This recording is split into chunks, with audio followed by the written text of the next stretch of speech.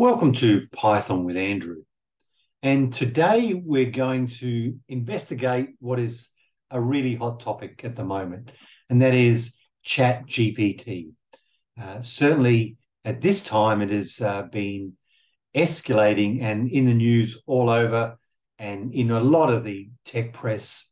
So what I thought we would do today is carry on with our theme of Python, but see how we can connect Chat GPT into a Python program and start the ball rolling on a few ideas we could have to make use of that tool within a Python program.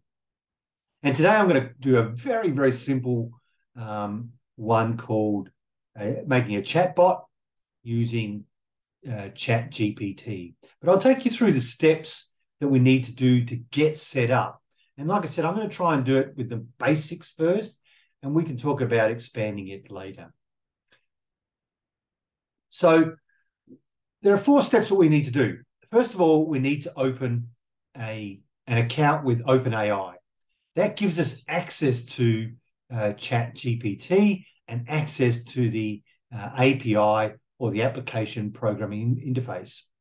So step 1, open an account. Step 2, get the API key, which is a long string that gives us effectively access to the tool over the internet. It's sort of like our password from our account to using ChatGPT. Then in Python, we need to install the OpenAI package, and then we're there. We're in Python, and I'll show you 1 or 2 of the functions that we need to call or use to get access to either putting a question to ChatGPT or getting an answer back. Right? And we're going to simply do a simple, question-answer process. But let me take you across to OpenAI and show you what I mean by opening an account and getting a key. All right. So if you go over to openai.com, you'll get a screen like this. You can go and use ChatGPT interactively, but we don't want to do that. We want to get the API. If you click on API here, you'll be brought to a screen to either log into your account or sign up. So if you don't have an account, sign up. In my case, I've got an account, so I'm going to log in, and I should be into it there. So now I'm into the my account, nothing interesting there. But if I go to the drop down, I want to view the API keys. Remember, step 2 is to get an API key. All right, so I'm going to do that. Now, I've already got a key there, but I could create a new key and copy it across. You'll see that key is a long string, and you'll see where we stick it into in our Python program. So just click on generate the key, copy that, probably put it in your text editor straight away, and then we're off and running. So that's as simple as it is. Open an account and then get the API token, if you like, or the key. And then we're going to head over to Python land. Let me get to Python here, and I'll make it a little bit bigger. I know, there we go. A lot of people are saying they're seeing these videos on mobiles, so it's always good to see it quite there. So I mentioned that you also need to install the OpenAI package. If you don't know how to install, there's plenty of videos on that. But typically, if you go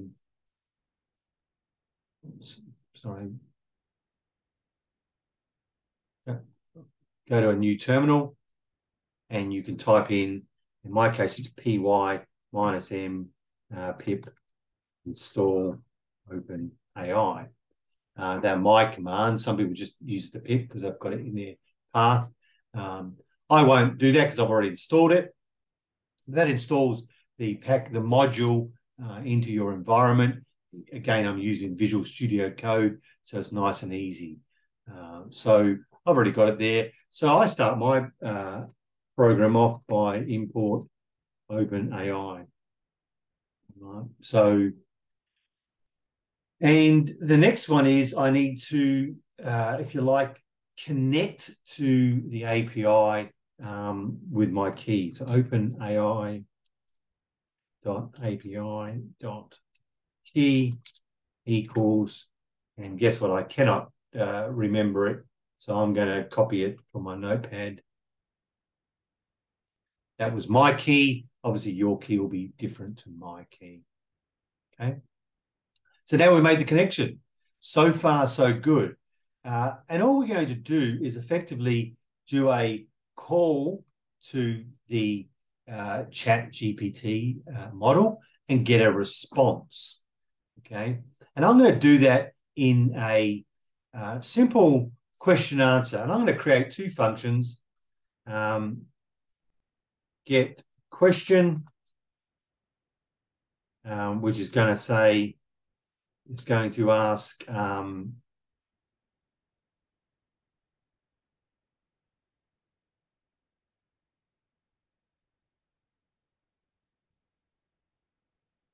what is your question? That's going to ask the person what's their question, but I'm going to put it into that function because when we start building it and looping around, it makes it a lot easier to do. And then I'm going to create another one called get answer.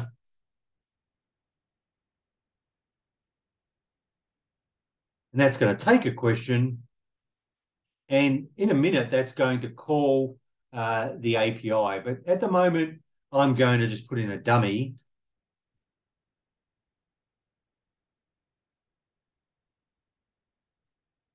Okay, so I'm just going to put in that because I want to do my main program as quickly as possible. Get question.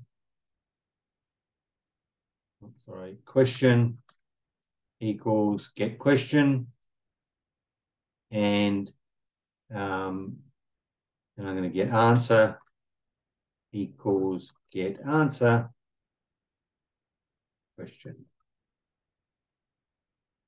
Okay, and then I'm going to print the answer.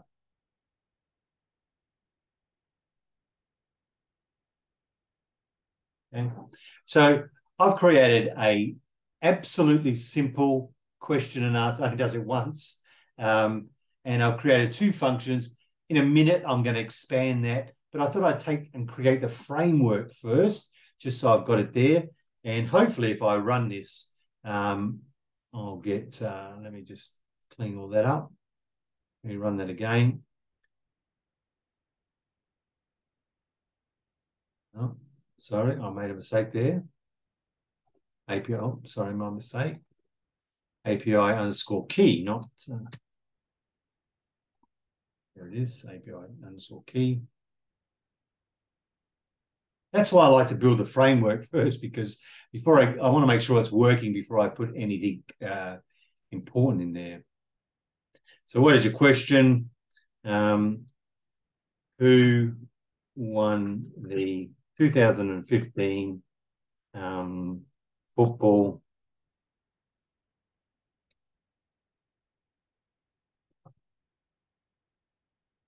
I would in men's, right?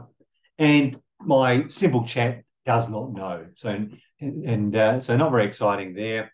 But at least we know our chatbot is working. Now I could put this into a loop, which I'll cut and paste in a minute.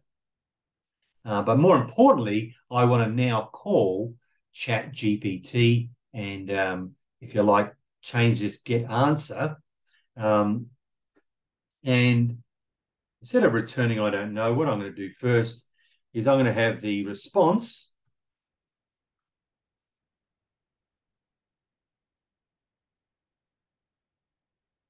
OpenAI dot completion dot create, and the two things we need is a model and a question. Okay, that's the basic two things we need. I haven't even checked. Maybe even the model might default. The reason why I put that as a variable at the moment, because I'm going to in the future take that out of my function and make it a parameter of the function. But the model that we're going to use,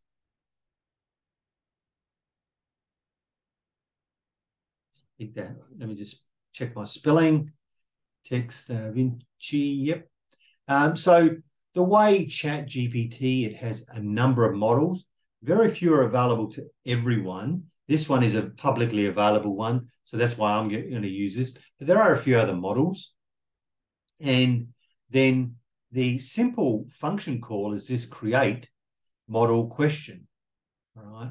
And then it's going to come back with a response. Now, the response is quite a packed dictionary, and I'm not going to go through the detail of the packed dictionary because all I really want is what was the answer that was given back, all right? And the response dot choices 0 dot text is the actual text string of the answer, right? There's plenty of other bits and pieces there. Like I said, we'll touch on that another day. So that's pretty well the simple components of improving the answer from I don't know, which was my first go, to using Chat GPT. So let's see how I go this time. Assuming I've got no errors. What is your question? Who won the 2015 men's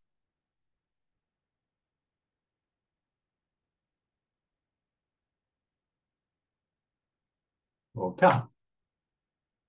Oh. So of course, I've got a mistake there. So let me just pause the video at the moment and I'll just have a look at my mistake. I realize my mistake. And I think it's just being too eager. You actually, because it's a variable set of args, you need to go model equals model and prompt equals question. Okay, so I'm going to give that a try. Yeah, we're off and running there. Let me start again. What is your question? Let me try again. Who won the 2015 men's football?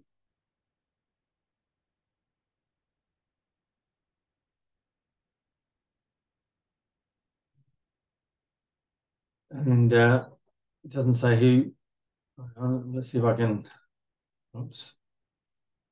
Didn't get cut off, I think. Let me see if I can. No, it didn't give me the full answer. Didn't even tell me who defeated, but it did tell me who won. So that's good. So you can see it's far better than obviously my answer. Now we can use this in all sorts of ways. Now, if I run it again, write me a poem about Python.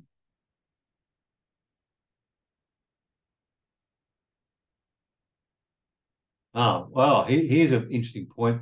I've specified to only give me a short response because I haven't filled that in my response. So I do need to expand that if I want a lot more information. All right. And at the moment, I've only got it set to about 8 words or something like that. So that's a bit of a mistake, but I can fix that. And where we fix that is, and I'm going to make this a bit bigger. There's a whole heap of different. In fact, let me get. I'll copy them across.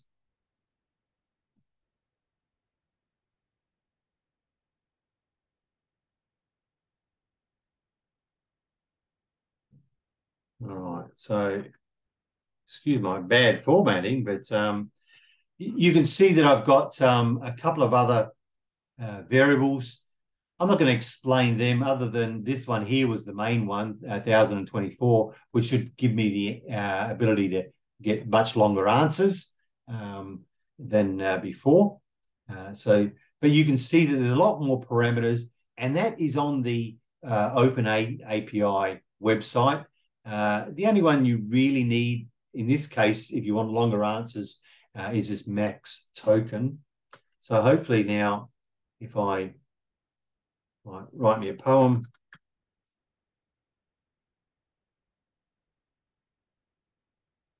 hopefully it'll give me something a bit longer. There you go. So you can see it's given me a lot bigger answer. So if I wanted short answers, I think the default for max tokens is only about 8. So you can make it to 1024. I think the maximum is 2048. But that gives you an idea of what we can do. So quite quickly, we've been able to import it, put the key in, and do one function call to get Chat GPT to give us our answer. Now, where do we take it from here? Well, we can take it in a lot of different ways. I've only shown you one question, one answer, and I've only done it very, very simple. There's no loop, etc. So if I wanted to make this a real chatbot, I would want to put loops in here. So I might do something like, while question is not equal to stop, carry on, ask, question, answer, question, answer, question, answer. I also think the best way of using this sort of thing is to put it in context rather than just give me any question in the world. This is going to be really useful if you set a program to say, I'm going to help you generate marketing messages for your website or marketing messages for a product. So zero it right down, and then you're more likely to make it more enhanced for that particular case. The good thing about Chat GPT is that it is non-deterministic. In other words, if I ask the same question again, it would give me pretty well a different answer, not so much a different answer, a different way of answering the same thing. You can change and alter that to make it more deterministic, but I like the fact that it's non-deterministic.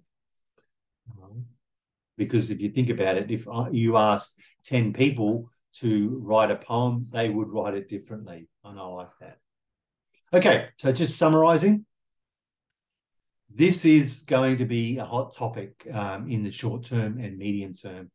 How can we bring it into Python, and what sort of things can we put into our programs? Or can we build an app using this sort of technique to help people in certain areas? And very, very simple to do. Have an OpenAI account, get a key, and import OpenAI, and then do this function call openai.completion.create. As I said, I only use some of the basic inputs, and I only use one of the outputs. There's a lot to explore, and I do recommend you explore it in the OpenAI website. That's about it for now. I'm going to be doing a few more on this sort of topic over the next few bit of time, and hope you join me. Thanks a lot.